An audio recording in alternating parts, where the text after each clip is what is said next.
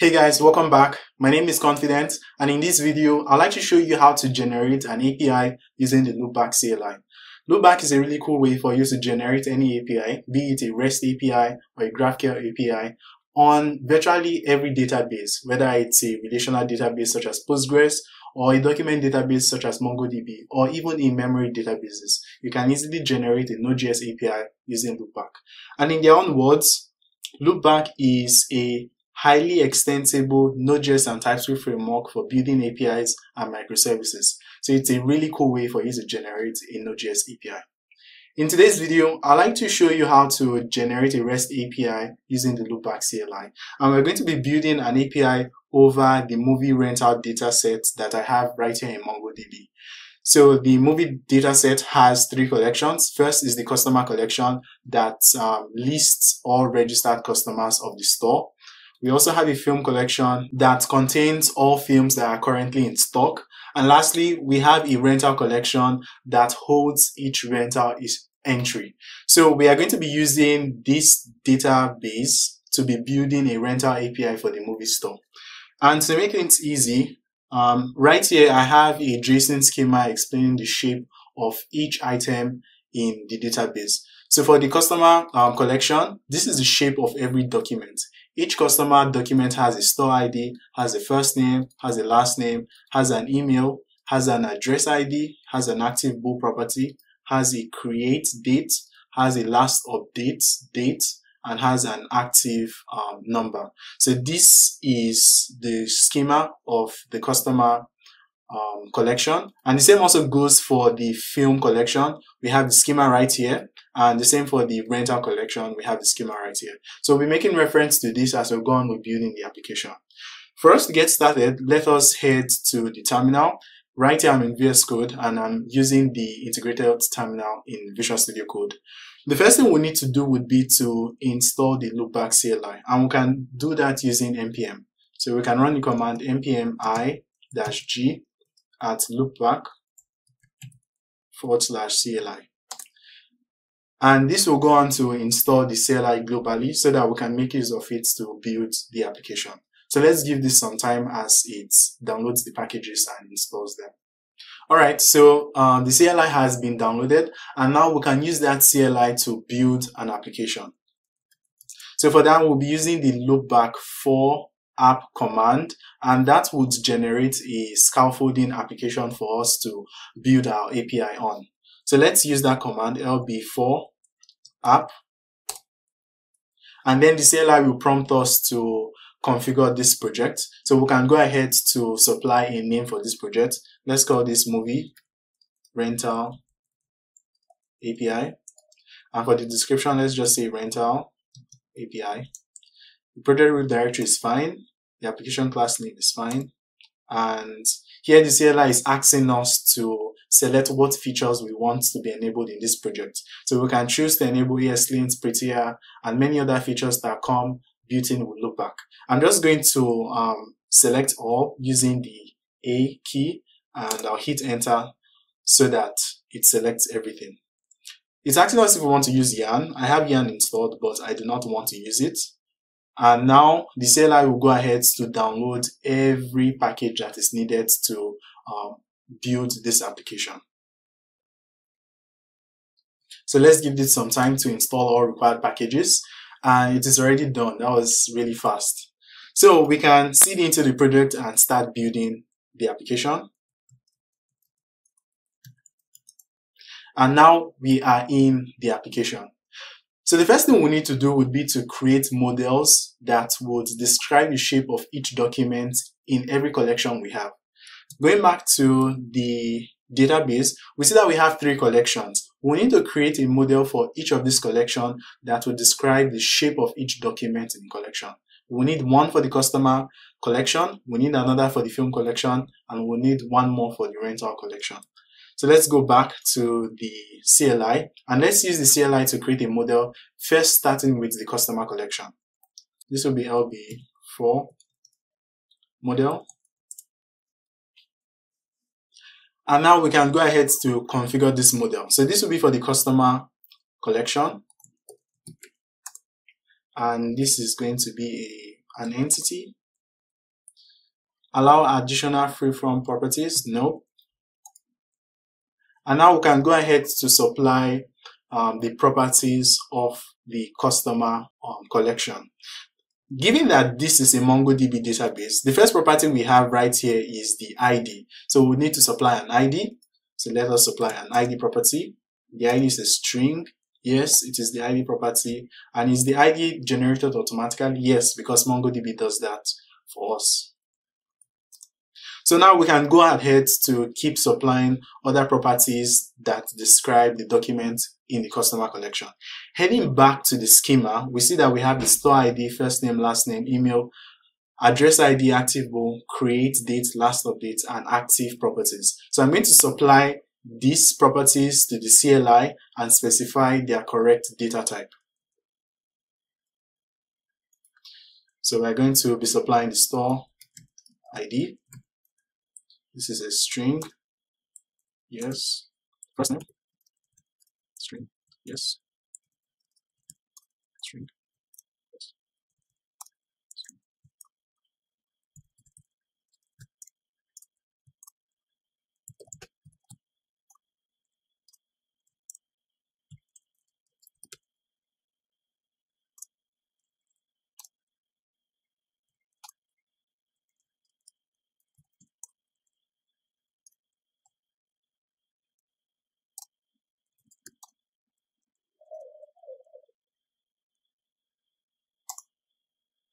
And now we are done with supplying all the properties that describe the customer collection. And now that I'm done, in order to save this and then create the model, I just need to hit enter. And here my model has been created.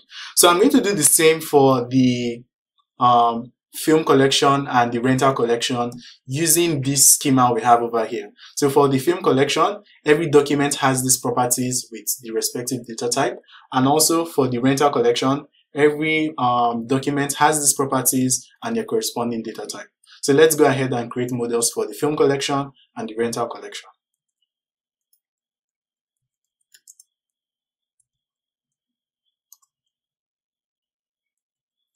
And that was for the film resource. So let's create one more for the rental collection.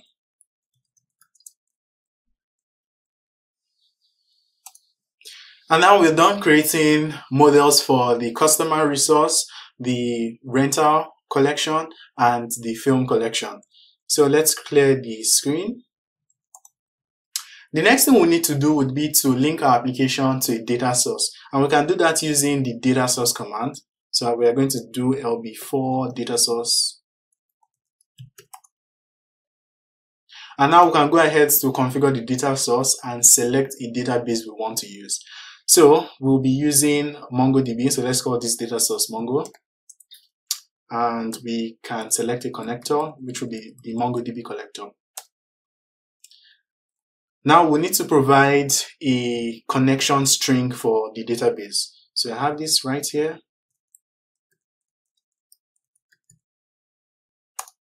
And because we have supplied the connection string, we can go ahead to skip all these other properties of the connection. So we can skip the host property, the port property, the user property, password, database.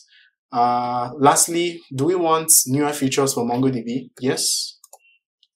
And now the CLI will go ahead to download the packages it requires to connect to the database. So it is done downloading. The next thing would be for us to create a repository. A repository essentially connects each model we have created to the data source. So it links the model and the data source together. We can create a repository using the lb4 repository command.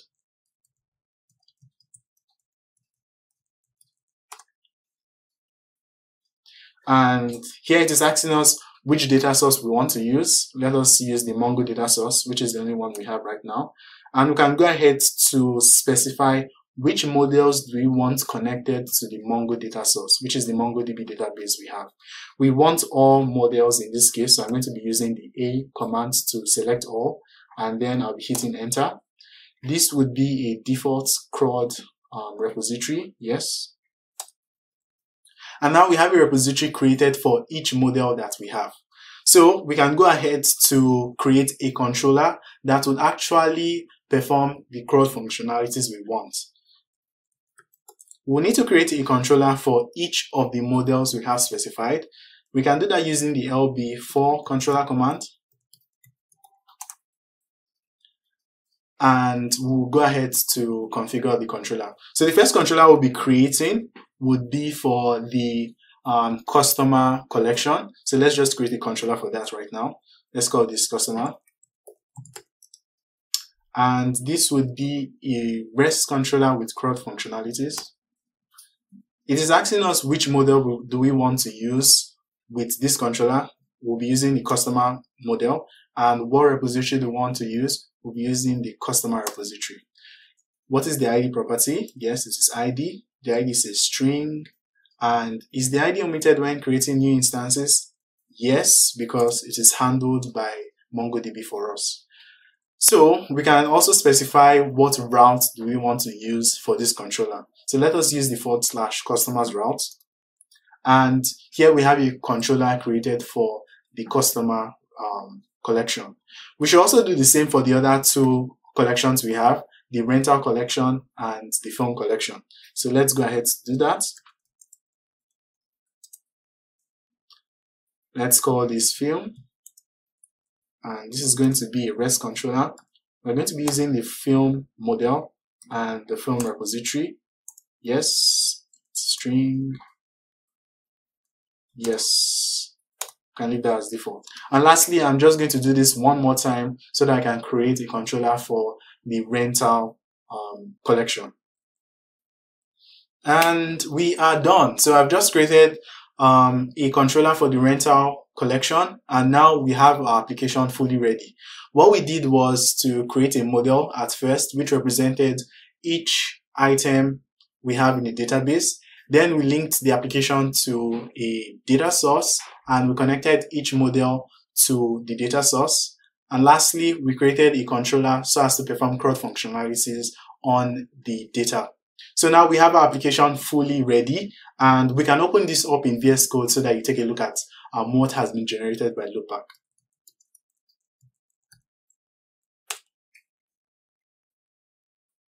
So opening the project up in VS Code, we can see that we have a bunch of files that were generated for us. And taking a look at this structure, we can immediately recognize that this is a Node.js server that has been generated for us. We have the features we selected while configuring the project showing up here. We have ESLint, Pretty, and all of that. In the source directory, we have a folder for each thing we created using the lb4 command. We have a controllers folder, which houses the controller for each of the models. We have a data source folder, which has the database connection we specified. We have a models folder, which houses the models we configured using the CLI. And lastly, we have a repository folder that has the repository for each model that we have created. So as you can see, we have a proper Node.js server generated for us by the CLI. So the last thing we need to do would be to start the server off and test what we have created. So to do that, I'm going to head back to the terminal, and we're going to be using the npm start command. So this is going to start the TypeScript compiler, and our project will be built and served using Node.js. All right, our project has been built, and here we have our project running on port 3000. So let's check this out. I'm heading to the browser right now, and I'd like to visit that port, localhost 3000. And here we can see that we have an API Explorer and a spec generated for us. So let's check out the Open API spec. Here we can see all of that. And interestingly, we also have an API Explorer where we can play with the API. We also can see all the routes that have been generated by the API. So for the customer collection, for example, we have all these routes generated. The same for the film collection, and the same also goes for the rental collection. And we can also use this Explorer to test the API and create collections. So let's give this a test. I am going to send a GET request to the customer endpoint. I'm clicking on the execute button, and we can see that the API has returned a list of customers from the database. So this is really cool, and you can see that we have generated a REST API pretty quickly using the Loopback CLI. Alright, so I hope you found this video informative and helpful, and if you did, please subscribe and leave a like on this video. I'll see you in the next one. Bye.